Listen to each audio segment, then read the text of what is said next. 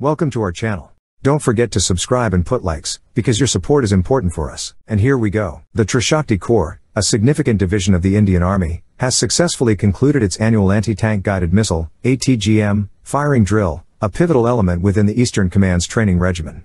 Held at the Teesta firing range, approximately 15 kilometers northeast of Siliguri, the exercise spanned from February 20 to 28, 2024. Over 1,500 personnel from diverse units, including infantry and mechanized infantry battalions, participated in this command-level training initiative, aimed at honing their combat readiness and tactical acumen. Under the guidance of the Trishakti Corps, the participants launched more than 260 missiles with the strategic objective of achieving a one-missile, one-tank success rate. This ambitious goal underscores the exercise's emphasis on precision and effectiveness in countering armored threats. The training scenarios simulated realistic combat environments where tanks assumed a prominent role, evaluating the adaptability and proficiency of ATGM detachments. Activities encompassed missile launches from various platforms, including the recently integrated indigenous light strike vehicle, alongside conventional ground-based setups. Furthermore, the exercise highlighted the deployment of detachments via helicopters, showcasing the comprehensive anti-tank capabilities of the Corps. A notable ATGM system in India's arsenal is the Russian Kornet missile. Weighing 28 kilograms, the Kornet is a lightweight, man-portable anti-tank missile system primarily carried by infantry. Despite originating from the Soviet era, it entered service in 1998 following some delays.